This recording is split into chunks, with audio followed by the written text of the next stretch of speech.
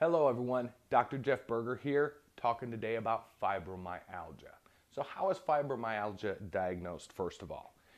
If you have 18 or more different sites on your body that causes pain with touch, you've got fibromyalgia. Now these pain points can be located anywhere in your body. Some common places are up here in your neck, off on your shoulders, even some down in your arms. Not to mention all the different sites that can be down your back and all the way down your legs. If you have fibromyalgia, finding 18 different sites that hurt, that isn't a problem. So what causes it? In order to understand what causes it, we need to understand how muscles work in your body. Now you have in your body two different types of muscles. One of the types of muscles we're going to call voluntary muscles. In other words, I can voluntarily move this muscle. I can tell, my brain can tell this muscle move, come up and down. That's a voluntary muscle. But there's a whole nother subset of muscles called involuntary or postural muscles. And these are the muscles that work reflexively. You can't tell the T4 muscle that attaches to the rib to move to the right or the left. It does it, just like I said, reflexively. These muscles, these postural muscles, are literally the ones that hold us up and out. All right, so what's the big deal about the muscles? If I was to work a voluntary muscle out, and I'm working it so hard, eventually it gets to a point where it just collapses.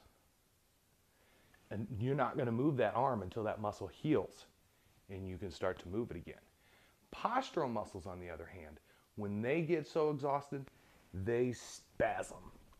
And everybody knows that a spasming muscle is painful. Now, why would God design our bodies to do that?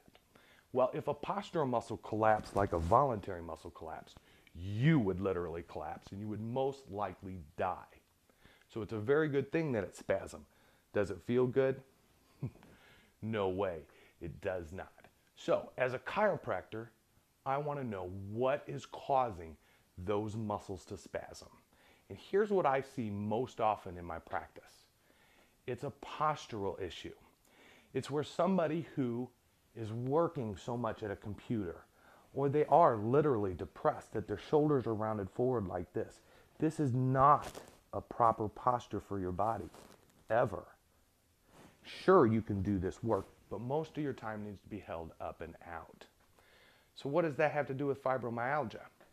When your body is in this position for an extended period of time, these little muscles back here, they're not designed to hold that much weight of your head forward constantly, day in and day out.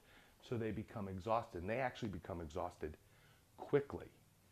And when they become exhausted, they spasm, and they spasm hard, creating all these different trigger points throughout your body. So as a chiropractor, I'm going to help teach you to hold your body up and out. I'm also going to adjust the bones to figure out why you're crooked or why you're bent forward. Or imagine this. You're sitting at a computer like this all day and you even got your legs crossed.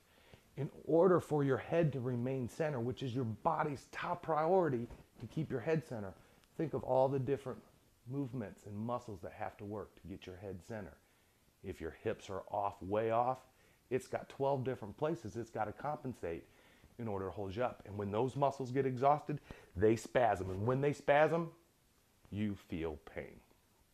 So I have a little test for you. If you think you're suffering with fibromyalgia, here's what I want you to do. I want you to place your heels, your butt, your shoulder blades, and your head flat against a wall. And then just lift your arms up like this. If after 30 seconds of being in this posture, you're in pain, you're going to need help to get out of this. And that's what I'm here for, to help you get this way.